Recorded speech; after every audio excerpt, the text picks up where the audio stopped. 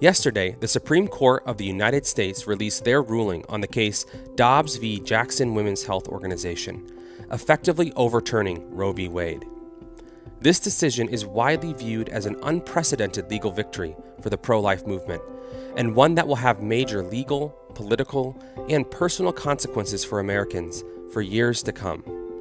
In our interview today, I'm talking with Scott Klusendorf about what this decision means for the pro-life cause and how it should impact how we, as Christians, seek to advocate for the lives of the unborn in our communities. Scott is the president of Life Training Institute, where he trains pro-life advocates to persuasively defend their views. He's also the author of The Case for Life, Equipping Christians to Engage the Culture, which Crossway is pleased to re-release in a second edition in early 2023. Let's get started. Well, Scott, thank you so much for joining me again on the Crossway podcast. Good to be with you, Matt.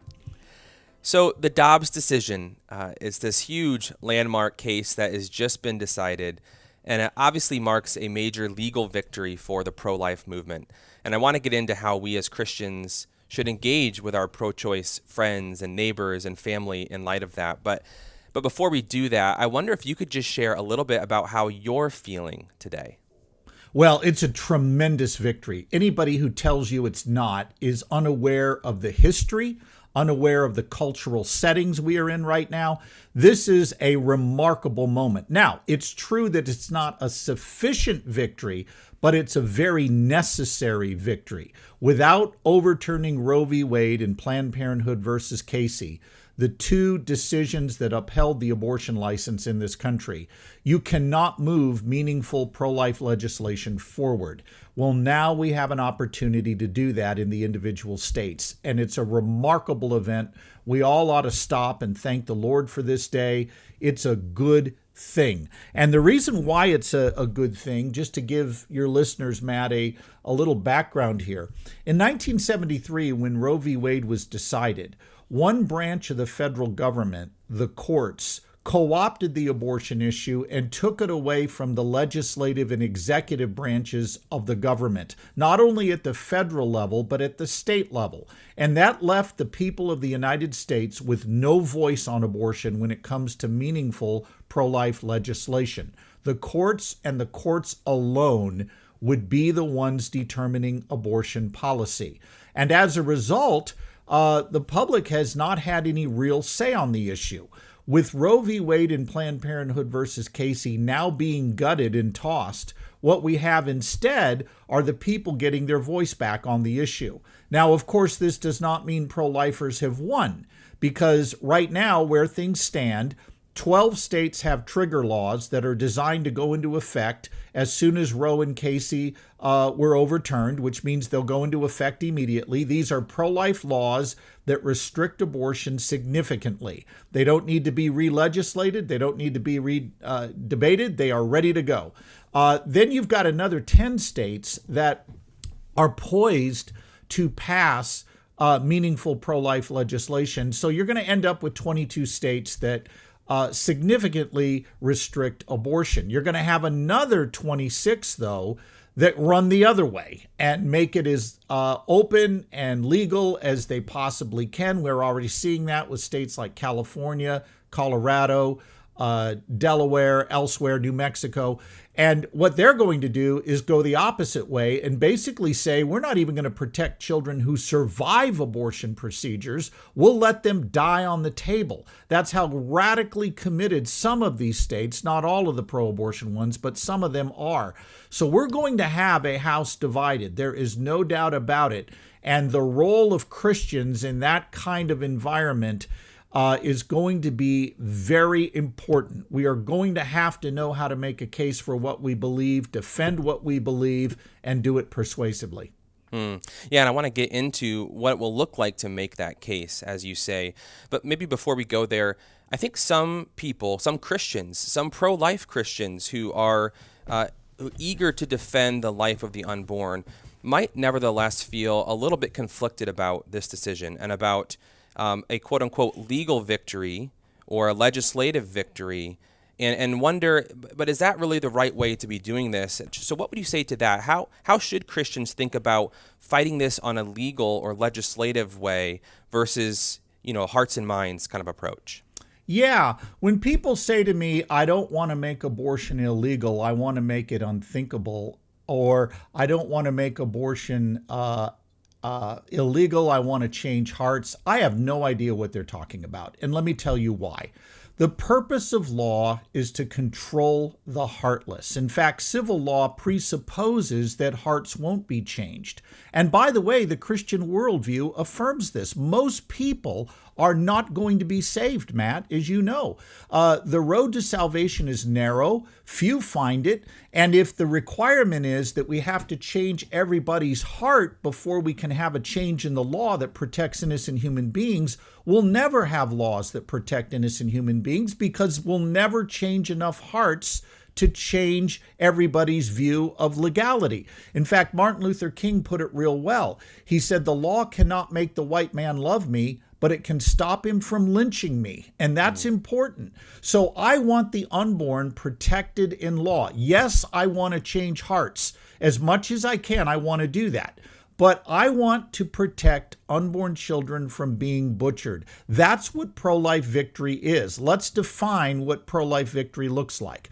Pro-life victory is not that every woman who's pregnant finds the services she needs, although as Christians we want to provide as much care and support as we can. Pro-life victory is not that we merely reduce abortion. A society that reduced racism but still left it legal for you to act in a racist manner and own slaves and segregate the public and treat minorities unjustly is still a very evil society, even if you do reduce racism and segregation. So we want to do more than merely reduce abortion. We want to make it illegal. That's pro-life victory. Now, pro-life victory has an application. It means as Christians, we're also going to care for those mothers that are facing a crisis pregnancy. It means we're going to do what we can to care for their children. But make no mistake what our primary objective is here. We want to protect unborn children legally, and reversing Roe and Casey is a gigantic step toward making that a reality one day. Again, it's not a sufficient victory, but it's a necessary victory. So you've spent your career advocating for life in that marketplace of ideas. You spent, I'm sure, hundreds of hours on college campuses and at high schools talking with people, giving presentations at churches, trying to convince everyday Americans of the importance of the life of these children. And you haven't been as active, as far as I'm aware, in the political or the legal arenas. So I wonder if you could just share a little bit about your own history in this fight to protect the unborn and why it is that you chose the path that you chose. Well, the short version of how I got involved, I was an associate minister at a church in Southern California in 1990, and I had always been pro-life. There was never a time I was not, Matt, but I wasn't doing anything really significant to stop the bloodshed. And I got invited by a local crisis pregnancy center director in Glendale, California, to come to a meeting for pastors, a pastor's breakfast on the topic of abortion, where there would be a special speaker with a legal background. And this director bugged me until I agreed to show up. And by the way, there's something to be said for that. We need to get comfortable with bugging people to consider pro-life advocacy. I think we're far too polite sometimes, but she did not let go of this. And I agreed to go. And I showed up thinking there'd be maybe 100 other colleagues of mine in the area. Whenever there was a pastor's breakfast on a Saturday morning with free food, the guys showed up. Well, Right. this particular day, it was abortion, and it was myself, 4 other guys, and their wives that were there. But thankfully, the speaker, undeterred by the dismal numbers, gave a very persuasive talk. It was a fellow by the name of Greg Cunningham, former member of the Pennsylvania House of Representatives and former member of the Reagan and Bush administrations in the Justice Department. And this attorney laid out a case for the pro-life view, and I thought, I really like what he's doing. He doesn't hurt the brain to listen to, because I had heard pro-lifers that did hurt the brain to listen to, quite frankly. And this guy laid out his case, but then he did something, Matt, that changed my life forever. He showed an 8-minute video depicting abortion. I had never seen abortion. And when I saw that, I was just cut to the core of my being, and I thought, I am no different than the priest and the Levite who passed by on the other side of the road. I say I care about this, but I'm not lifting a finger to stop it. And bottom line, within 6 months of being at that presentation on that Saturday morning in November of 1990, I had, with the blessing of my church, resigned my position as an associate pastor to pursue helping Christians make a case for life and do so in a public arena. So that's kind of my background of how I got here. And since then, over the last 32 years, I've worked for 2 different organizations besides the one that I founded. I worked briefly for, or I shouldn't say briefly, I worked for 5 years with Center for Bioethical Reform with Greg Cunningham, and then I worked for 7 years with Stand to Reason with my good friend Greg Kokel, and then we started Life Training Institute in 2004. So why the focus on trying to train and equip everyday Christians versus, reaching out into the legal field or reaching out to our congressional leaders? Why that focus for you? Because nobody was doing it. That's the reason. We had lots of people doing crisis pregnancy center ministry, and that's vitally important. We got to have it, and may God grant us more workers in that field. We had a lot of people giving abstinence talks on why you need to reserve sex for marriage and trying to reduce abortion by getting people to wait for marriage before they engage sexually. But nobody was training Christians how to make a case with unchurched people, and nobody was systematically targeting the audiences that most need to hear a pro-life apologetics presentation. And so we decided that's what we're going to do. We're going to go where the need is. And by the way, that need continues today. I'm a faculty member at Summit Ministries in Colorado, and every summer for 2 weeks, all summer long, we get a new group of 188 students that come through there, roughly 2,000 a summer.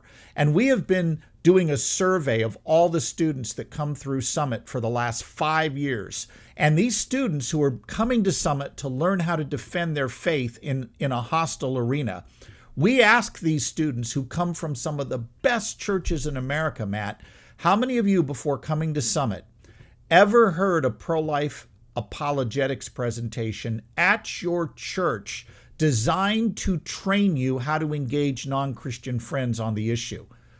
Out of 188 students at every session, we get maybe 6 to 8 hands that go up. And then if I ask, how many of you have been trained how to think about bioethics in general? End-of-life issues like doctor-assisted suicide? What about beginning-of-life issues like reproductive-assisted technologies? What about things like genetic enhancements? I mean, now the hands drop down to 2 to 3 a session, and we wonder why we're losing on these issues. I mean, this is bad news. So Christians need to be equipped, and that's why I've run to that side of this battle. I just see a crying need to give Christians the confidence that their pro-life views are true and reasonable to believe. You mentioned that one of the questions you ask relates to whether or not these students are being equipped in the context of their churches. And that kind of gets to a question that I think maybe many pastors and church leaders wrestle with, which is, how do I engage on this issue in the context of my church without it becoming overly political or giving into some kind of partisan debate that is maybe not helpful or leads to some unhelpful places? So what would you say to a pastor who wants to help his church be pro-life but doesn't want to get unnecessarily political? It is a moral argument that pro-lifers are making, and a biblical argument that pro-lifers are making. And I'm not asking pastors to stand in the pulpit and endorse candidates. I am asking them to preach inconvenient biblical truth, even if some people want to falsely reduce it to a political narrative. Let's get straight here. We need to teach the whole counsel of God. And the biblical case against abortion, which I'm sure we'll get to in just a moment, is clear and to the point. And if we're going to teach the whole counsel of God, we have a duty to teach that truth on abortion and not avoid our responsibility by saying, oh, I don't want to get political. Yeah, when you say this is an issue that transcends politics? It transcends it, but it unavoidably is tied to it. So what I mean by, if I were to say it transcends it, we can't just reduce it to the political. It is political, but it's more than political. Yeah. So a lot of people in our country today who are on the pro-choice side of the aisle likely feel pretty upset and maybe even fearful about what this means for women moving forward. And I would say many of those people probably feel this quite sincerely, and they would struggle to understand why we as Christians would see this as a step in the right direction, this decision that we've just had come down. What would you say to someone like that if you're actually seeking to persuade them or start to persuade them of your position? Well, I think we need to do two things. We need to puncture misconceptions, and then secondly, we need to clarify the core issue that's in play here. The misconceptions we need to puncture, here are the top three. Number one, we need to puncture the misconception that Roe v. Wade got the federal government out of the abortion issue. A lot of American citizens worry that this reversal of Roe is going to put the government back in the abortion decision.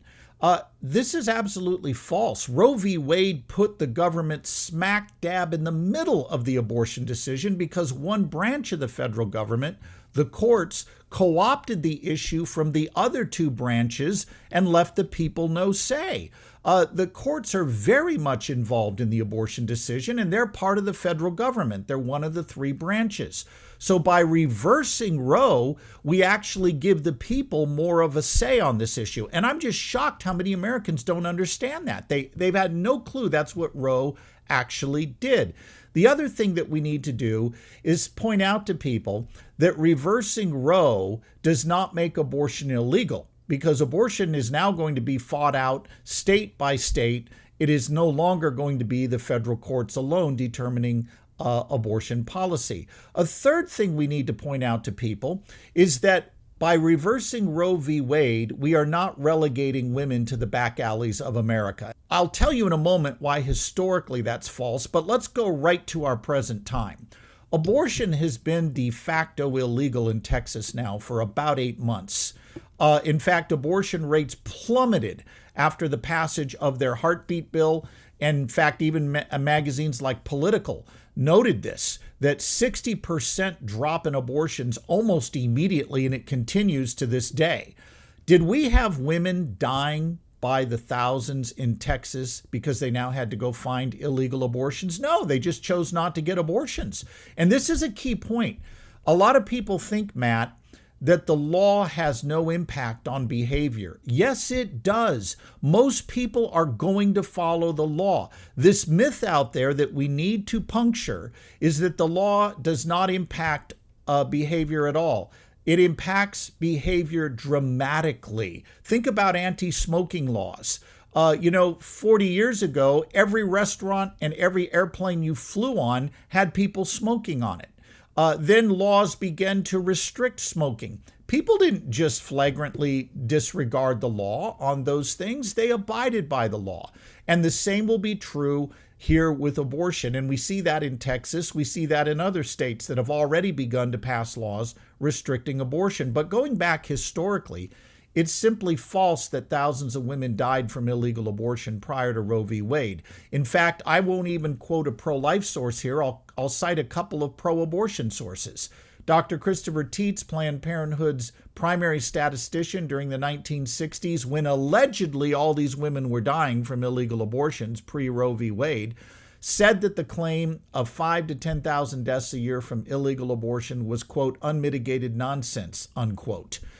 If you look at Dr. Mary Calderon, Planned Parenthood's medical director, she in the 1960s, again, when allegedly all these women were dying from illegal abortions, said that the death rate from illegal abortion was so low it wasn't even worth commenting on. And the reason why it was so low is the widespread introduction of penicillin had made all surgical procedures safe, including abortion. And not only that, the vast majority of illegal abortions, she said 90% to be precise, were not performed with guys with rusty coat hangers. They were performed by doctors in good standing in their community who simply skirted the law. So it's a myth that the public is believing that if we somehow return Roe v. Wade to the population and let the people have their say on the issue, that women are automatically going to die in the streets. That's simply false. So you've just shared a few things that you would say to somebody who's on the pro-choice side and is worried about what this means for the future. What's something that you would not say to someone in that position? Well, the one thing I would not do is start by saying, you know what, you're just a fool who wants to kill children. You're just a baby murderer. That's not going to help anybody. So what I like to do is get to the second thing I mentioned a moment ago, and that is after we puncture misconceptions, we need to simplify the issue. And sometimes the best way to do that is not to make statements, but to ask questions that get to the heart of it. So one of my favorite questions is to simply ask the person, do you believe each and every human being has an equal right to life? Well, in today's culture that's obsessed with egalitarian notions of equality, who's going to say no? Almost nobody says no to that. Does each and every human being have an equal right to life? And after they answer, and they always say in the affirmative, yes, I then will say, well, if I can show you using science that the unborn are members of the human family, would you agree that they too have an equal right to life? Now, about half the people are going to start backpedaling and making all kinds of excuses that then allows me an opportunity to move to the next thing they're going to bring up, the question of human value. Well, some humans have a right to life, but not others. And then you can simply say something along the lines of, do you think there's a danger in creating two classes of human beings? Human beings we can't kill that we call persons, and human beings we can kill that we call non-persons. What has our history been like whenever we've done that? And of course, we've got example after example of what happens when you do this kind of thing. So I prefer thoughtful questions as opposed to making inflammatory statements. That's so helpful. And that kind of leads in then to your argument, which you've already kind of started to lay out. So I wonder if you could, we talked about this a couple years ago when we did another interview together. So if listeners want to hear a more robust statement of this, they can go listen to that episode, which we'll link in the show notes. But I wonder if you could give us the concise version of the core argument, the core case that you would lay out if you were trying to convince somebody. Yeah, I'll give you the pro-life syllogism, the basic formal argument, and then I'll show you how to defend it or state it, I should say, in a minute or less so that you can do this with anybody. Here's the formal pro-life argument. Premise one, it's wrong to intentionally kill innocent human beings. Premise two, abortion intentionally kills innocent human beings. Conclusion, therefore abortion's wrong. It's wrong to intentionally kill innocent human beings. Abortion does that, therefore it's wrong. Now, the beauty of stating it this way, Matt, is I've stated my case in a way that can only be refuted one of two ways. You've got to show that one or more of the premises are untrue, meaning the argument is unsound, or you've got to show the conclusion does not logically follow, meaning the argument is invalid. Outside of that, the argument stands. In fact, when I teach pro-life apologetics, I give people the three most important words they need to remember: syllogism, syllogism, syllogism. In other words, that argument we just put out there. Why? Because people love to change the subject on abortion. And you have to keep bringing them back to what you actually argued, not what they think they believe about the issue. Then we can defend that argument in a minute or less. Let's say your Aunt Betty comes to visit you, Matt. I'm assuming you have an Aunt Betty. Of course, this is all fictional. Of course. But she comes to your house at Thanksgiving. She's from Boston. She does not believe the Christian worldview. She does not believe pro-life. And she looks at you between bites of turkey and stuffing and says, Matt, why are you pro-life? Here's what you're going to say, and you're going to get it said in a minute or less. Your listeners can time me if they want to take a second to get their phones or watches ready to see if I can pull this off. Here's what you will say. Aunt Betty, I'm pro-life because it's wrong to intentionally kill an innocent human being. And the science of embryology is clear that from the earliest stages of development, you were a distinct, living, and whole human being. You weren't part of another human being like skin cells on the back of my hand. You were already a whole living member of the human family, even though you had yet to grow and develop. And you know what else, Aunt Betty? There's no essential difference between you, the embryo, and you, the adult, that would justify killing you back then. Differences of size, level of development, environment, and degree of dependency are not good reasons for saying we could kill you then, but not now. Now, notice I didn't cite any Bible verses, but I did convey biblical truth, and I did it in under a minute. That's right. In the show notes, I timed you. It was under a minute. Yeah, at 62, I may be slow on the basketball court, but that was rocking it, okay? But notice what I did there. I just very concisely summarized my argument. Now, Matt, to be clear, even though I've laid out an argument for the pro-life view, I don't expect Aunt Betty to just look at me and say, thank you for straightening out my twisted thinking. I mean, that doesn't happen in marriage. If you're in an argument with your spouse and you're wrong and you know you're wrong, you don't look at your spouse and say, I am so glad Jesus put you in my life to straighten out all the areas I'm mistaken. No, you have to process it for a few days, right? This is human nature. And Aunt Betty is no different. But here's what happens. 2 weeks later, when Aunt Betty is alone with her thoughts, maybe driving through McDonald's to pick up her Big Mac, she, in the privacy of her thoughts, alone in that car, will admit that you had the better of the argument. That's when the argument's won. Our goal is to give something for people to think about, not necessarily have them fall to the ground and say, I convert. You're absolutely right. Yeah, because I think that's one of the maybe concerns that someone might have when they hear you lay out that syllogism, which is so tight and so kind of irrefutable if the premises are true. But it's just that how many people are actually interested in a logical argument like that? It seems like many of the arguments for abortion tend to be more emotional in flavor. Yeah. They're more so how successful, even a few days later, would you say a logical approach like that is actually going to be?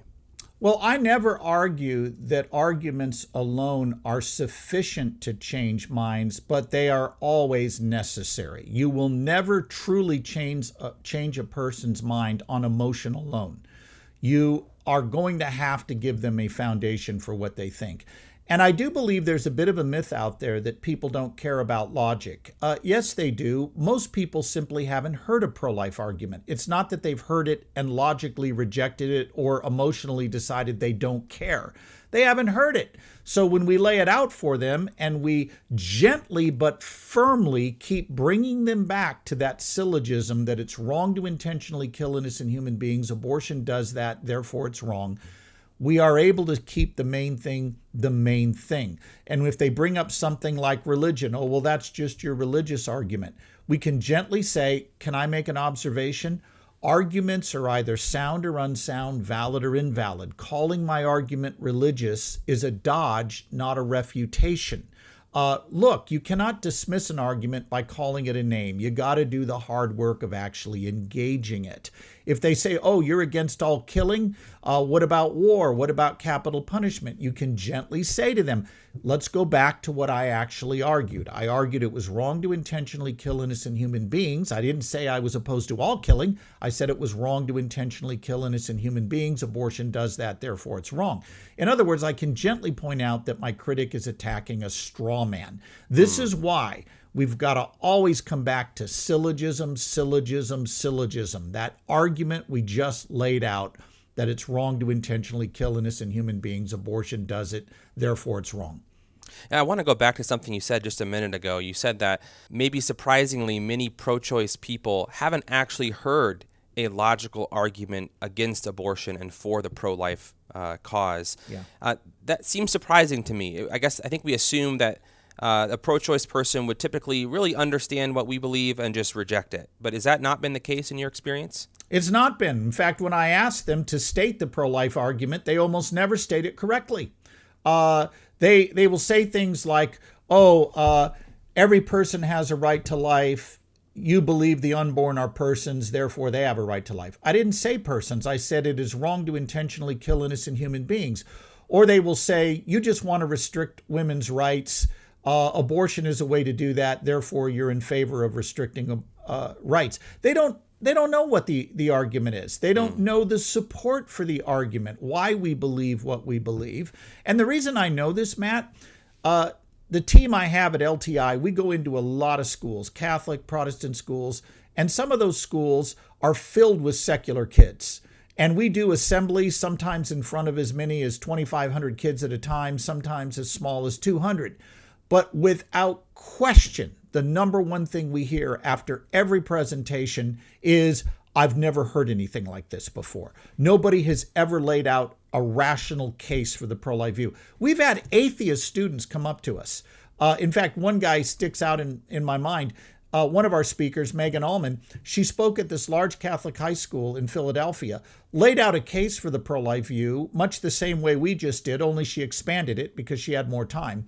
And the leader of the philosophy club on campus, a hardcore atheist kid who had spent his high school career trying to debunk Christianity, came up to her and said, I am absolutely spellbound by what you just said. I cannot believe I just heard what I just heard. You laid out a rational case for the pro-life view, and I sat there listening to you thinking, oh my goodness, I have nothing to say in response to this. You totally destroyed my case.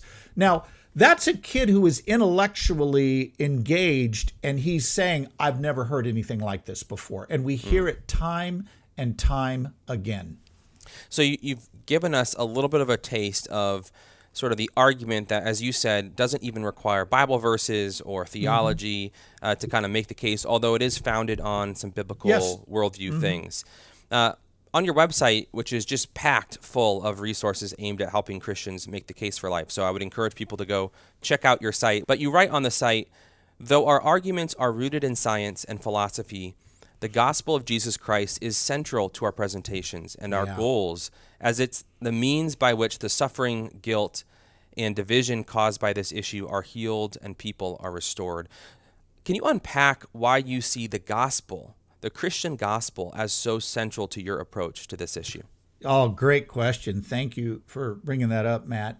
Unlike some pro-life advocates, I reject the premise that only preaching the gospel will end abortion. I think that is false. We didn't end slavery by preaching the gospel. We did not end racial segregation by preaching the gospel. And as we mentioned a moment ago, very few people are going to respond to the gospel. If the only way you're going to end abortion is to preach the gospel, you'll never get enough converts to change the culture and change the law in this nation. We preach the gospel for a different reason. And by the way, we do it in virtually every presentation we make. Even in debates, I find a way to get gospel in there. Why?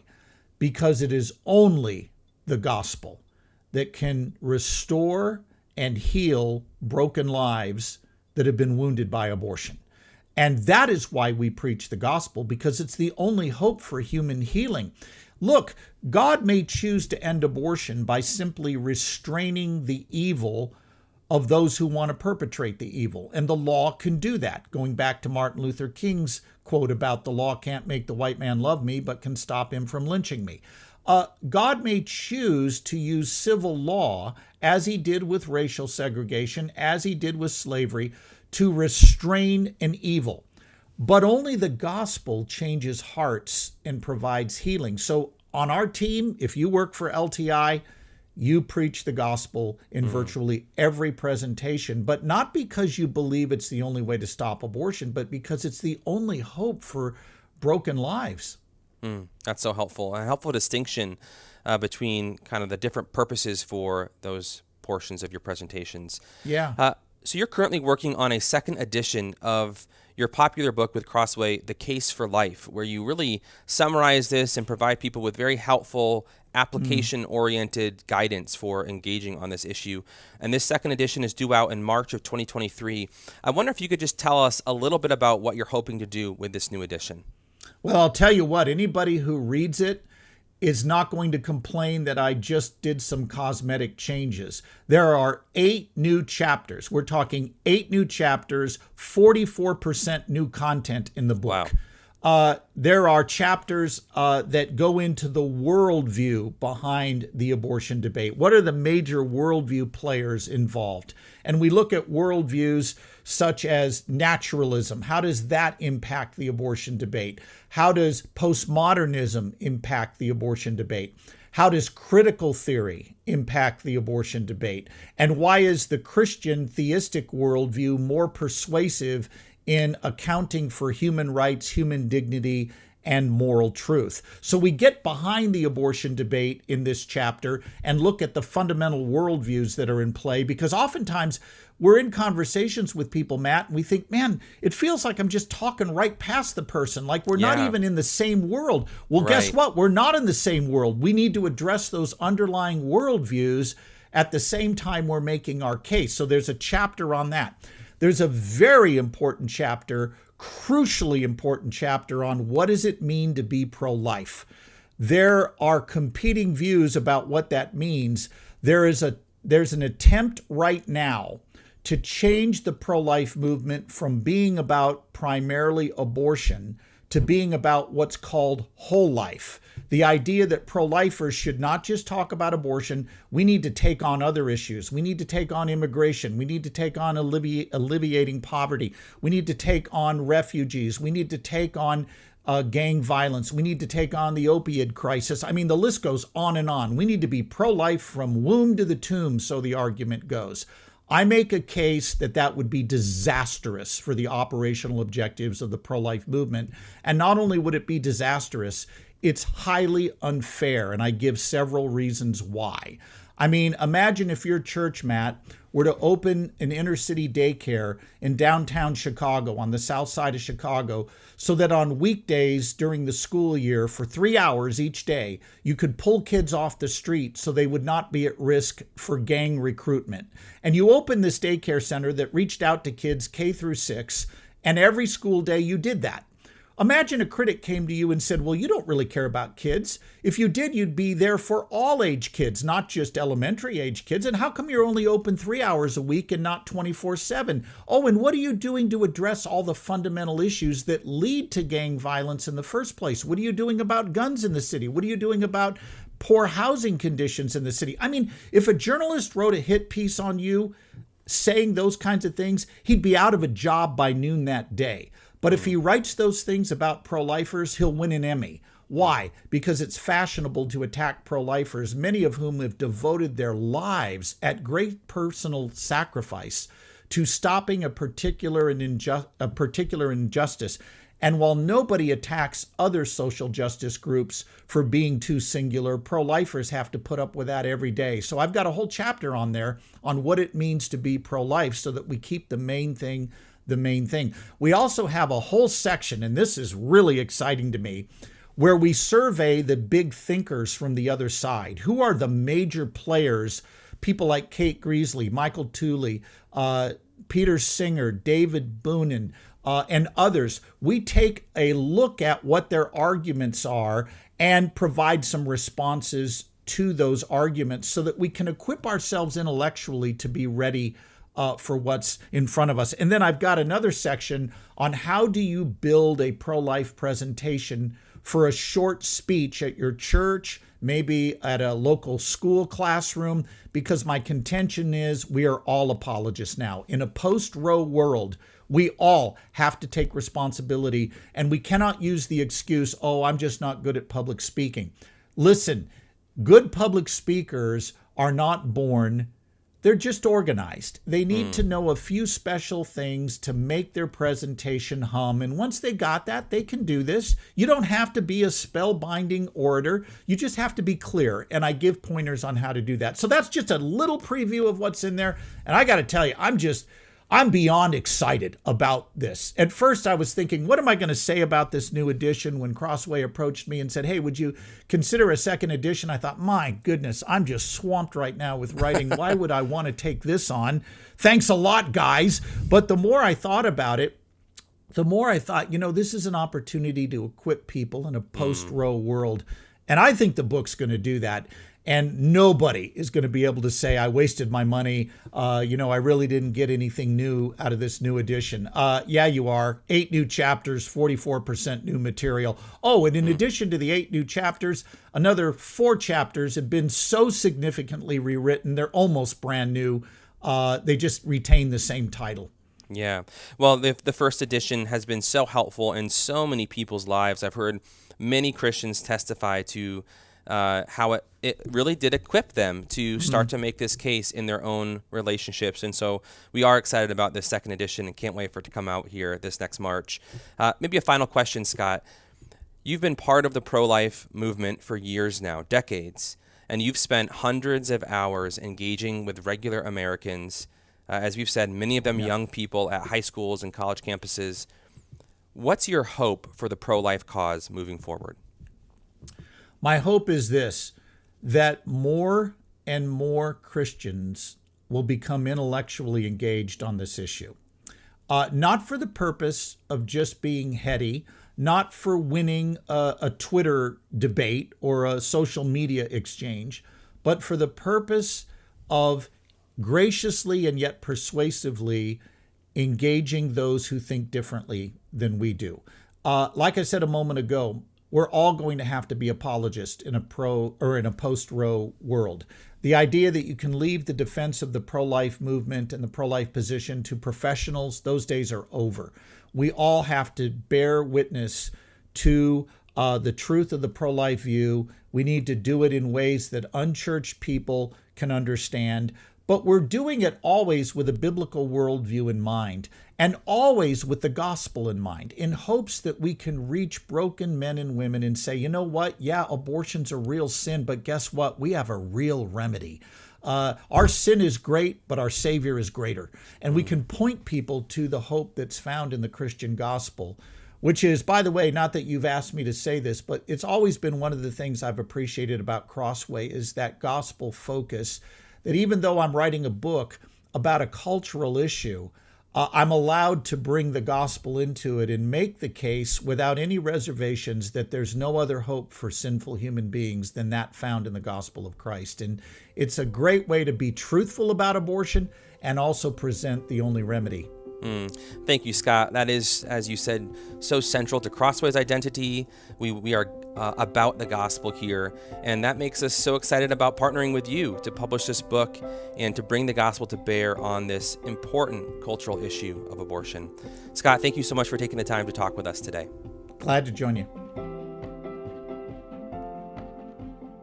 That was Scott Klusendorf on defending the right to life after the fall of Roe v. Wade. For more, be sure to check out his book with Crossway, The Case for Life, Equipping Christians to Engage the Culture, which Crossway is re-releasing in a second edition in early 2023. Pre-order your copy of the second edition today for 30% off directly from Crossway by visiting crossway.org/plus. That's crossway.org/plus. For more interviews like this, subscribe to the Crossway Podcast on Apple Podcasts, Spotify, or your favorite podcast player. If you enjoyed this episode, leave us a review. That helps us spread the word about the show. Crossway is a not-for-profit Christian ministry that exists solely for the purpose of proclaiming the truth of God's word through publishing gospel-centered content. Visit us today at crossway.org.